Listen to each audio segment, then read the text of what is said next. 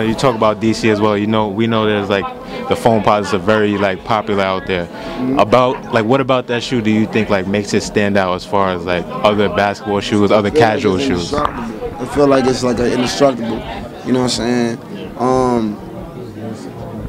I remember being we was poor. You know what I'm saying? Like I couldn't get me no phones till like maybe like 11th grade, and I started working my own job. But it was a prestige that came with it, and it, you know, the material felt like it was indestructible, so we thought we was getting our money's worth.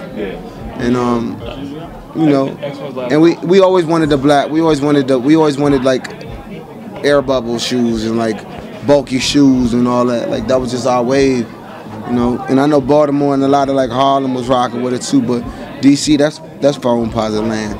I'm gonna give you a scenario right now.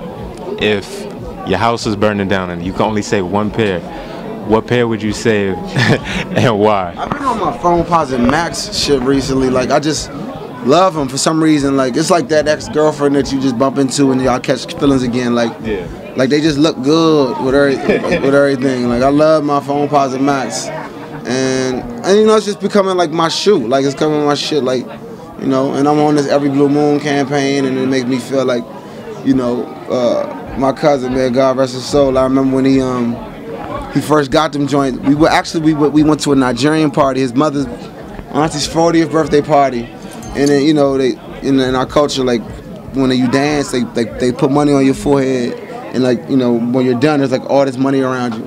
So I remember we was all picking up money that night because there was so much on the floor, and it was right before school started. And my cousin, he was like, yo, I'm getting them phones, man, tomorrow, man, I'm getting them.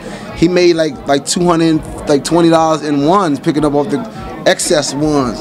And like, I remember he came through, we was all at my cousin's house, came through the basement, he rocking them jumps, and I was like, man, these jumps look like you on the moon, man. Like, and like, I always think of him every time I think of them shoes.